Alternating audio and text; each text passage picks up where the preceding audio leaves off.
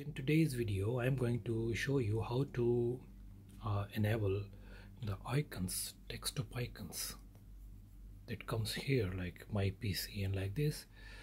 So how to make them appear here, because sometimes we need to use them and they don't show up here. So let's begin.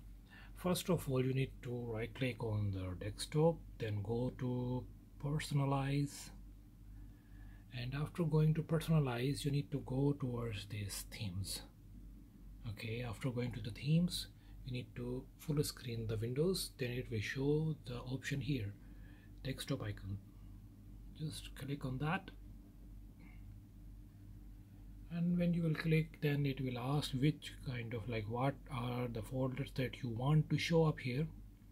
So just click check computer user files. So I'm going to check all, because I want all the icons available on the desktop.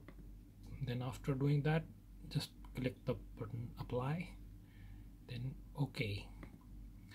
Now just minimize this one, then you will be able to have all the icons here. So this is how you can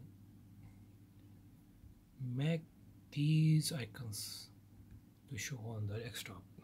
Thank you, hope it helped you. So please subscribe to my channel and share and press the like button. Thank you, bye bye.